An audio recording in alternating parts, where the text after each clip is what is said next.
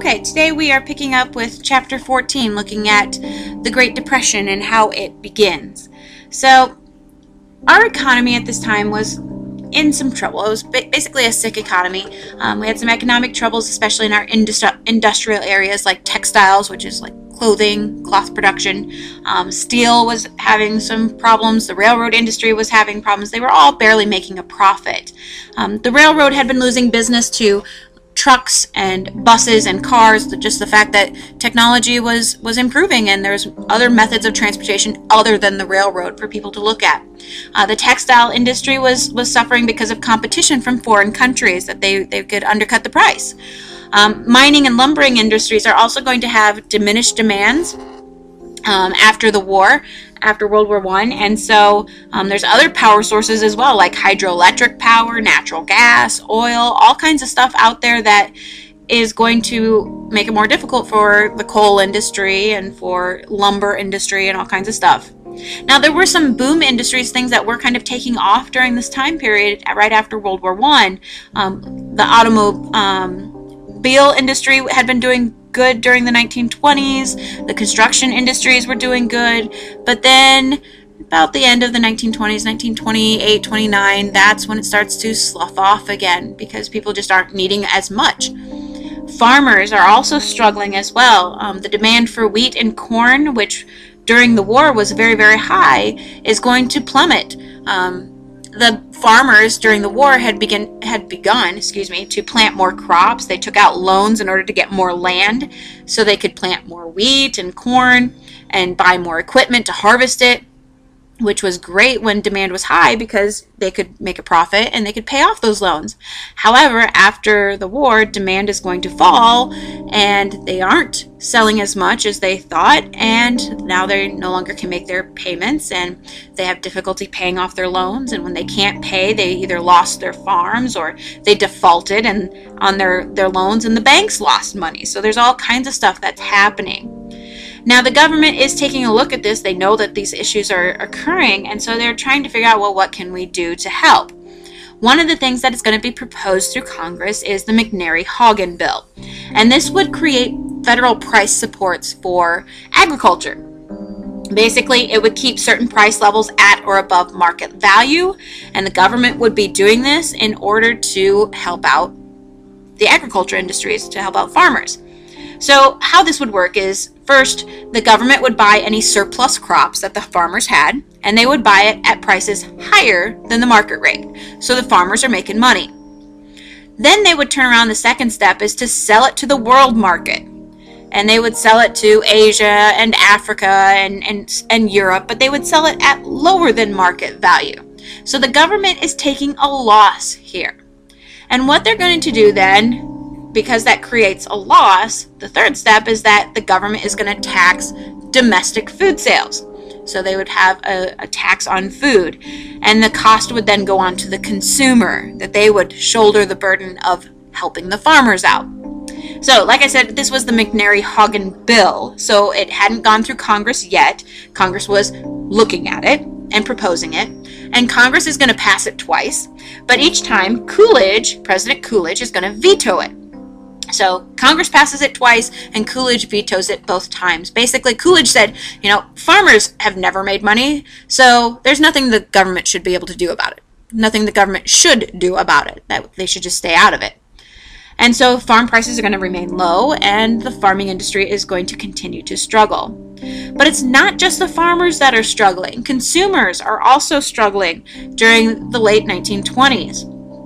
And so consumers have less money, and because they're having less money, they're buying less because of the high prices, because their wages haven't gone up. They had stagnant wages. They begin overbuying on credit, and there is this huge uneven distribution of income, that the wealthy had a lot of the money and the poor, or even the middle class, didn't have a whole lot of the money.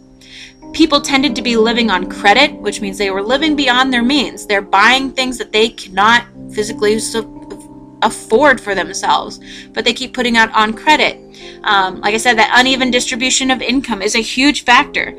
About half of the families in America at the time earned less than $1,500 a year, and that was the minimum. That was the poverty cutoff needed for a decent standard of living, $1,500. And half of the families in America earn less than that. The average man or woman would buy maybe one new outfit every year, and I'm sure that's just atrocious to some of us who are closet hogs and have a closet full of clothes kind of thing. But for the rich, life's pretty good because their incomes are going to rise by 75%. So they're actually making a lot of money. Now in 1928, we have an election, and so there's going to be a new president. Coolidge had decided not to run, and so there's all kinds of people running for office. And the candidates that are going to come to the forefront for the Democrats and the Republicans will be headed up by Herbert Hoover, who was an Iowan. He's a native Iowan. He was a mining engineer. He had never run for public office before, but he had worked within the government, working for as Secretary of Commerce. Very prosperous years as Secretary of Commerce, became very, very famous for what he was doing. He was very formal, very reserved. He had this poor upbringing, so he kind of could relate to the poor. But he hated being in the spotlight. It just really wasn't his thing. He tended to be more of a, I'll talk to you if I have to kind of guy. Up against him is Democrat Alfred E. Smith. And Alfred Smith was from New York. He's a career politician. He'd been in politics. His family had been in politics for a good while. He was very witty, very outgoing, he loved to be in front of the cameras and in front of reporters and getting the attention. But he also came from a poor upbringing, so he's very similar to Herbert Hoover in some respects. In personality respects, they're very, very different from each other. Now, unfortunately, Alfred Smith had two things that were against him. Number one, he was Roman Catholic, and there was this huge fear in the United States that a Roman Catholic president would listen to the Pope rather than to the people of the United States. So that was a huge concern. It will come up again when Kennedy is running for president. His second strike against him is that he is opposed to prohibition. And he's running in 1928 when prohibition is still fairly well supported, and he wants to get rid of it. So it's kind of he was on the side of what the public will eventually be feeling, but at the time it wasn't where he needed to be. So Hoover is going to get elected because of Smith's two drawbacks, the main one being the Roman Catholic part. So Hoover gets elected to be president, and he has to deal with this economic situation that is developing in the United States. And one of the major concerns is the stock market. Now, confidence in the nation's economy was pretty high at this point, even though some economists had warned that there were weaknesses within the structure, that there was some problems going on. But many people were investing in the stock market. It seemed to be the thing to do. It was a way to get rich quick kind of thing.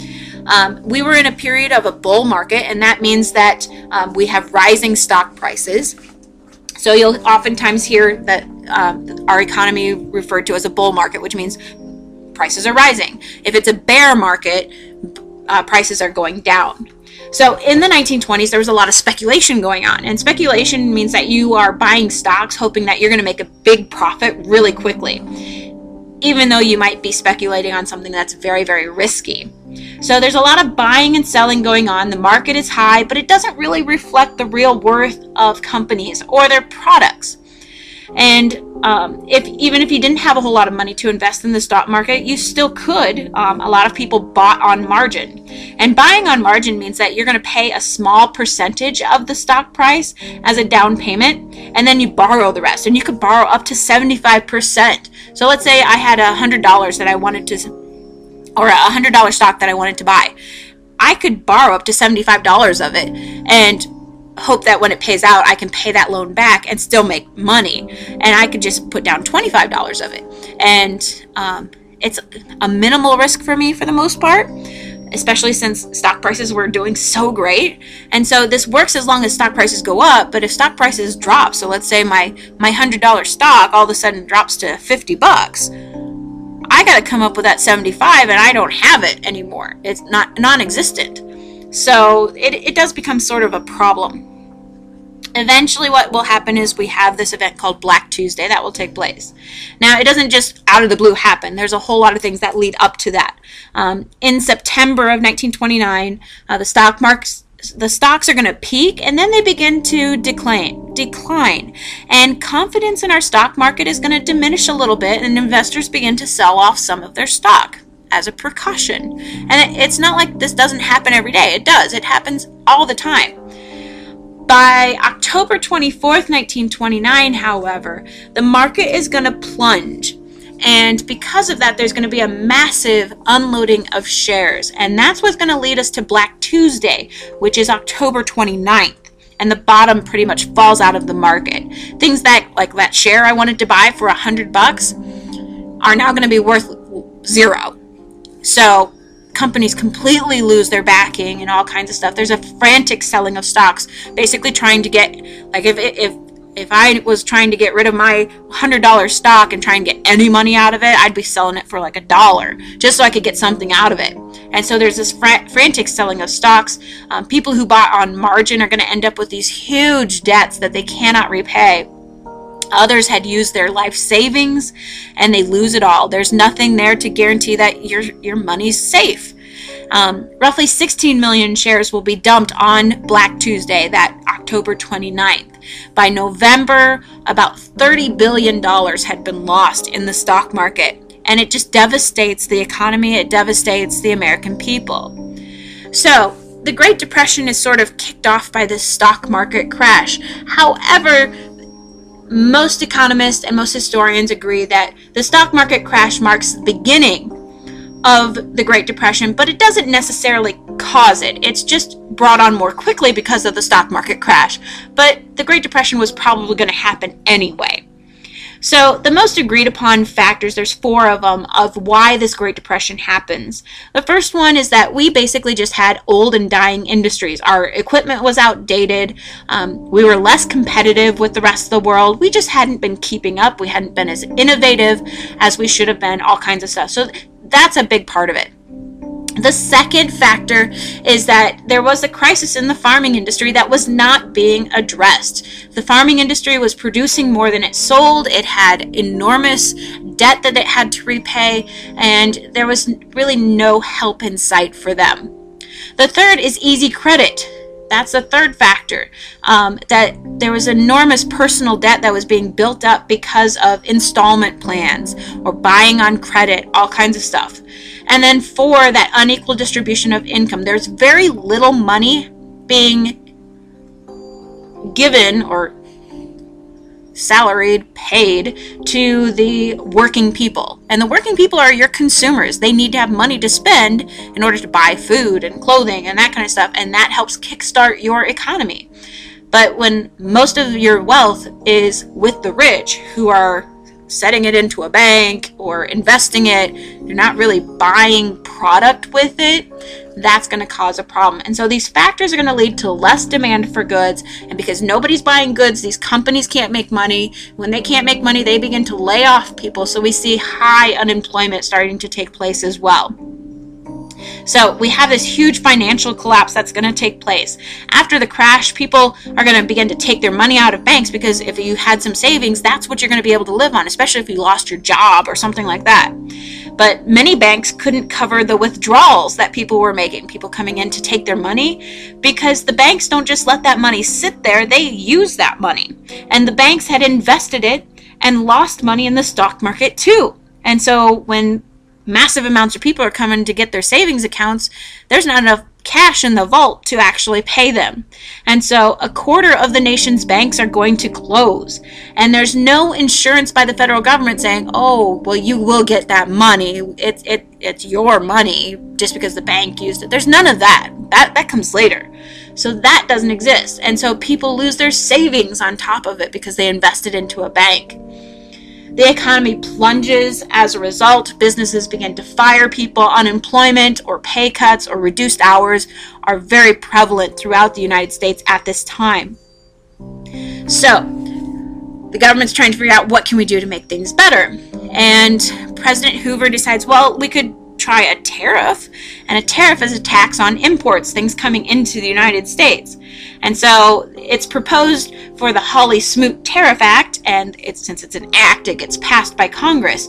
But unfortunately, this is just going to make things worse because it affects the world. We were not the only people affected by the stock market crash. We're not the only people affected by the Depression. The Depression was worldwide. This was not just an American problem.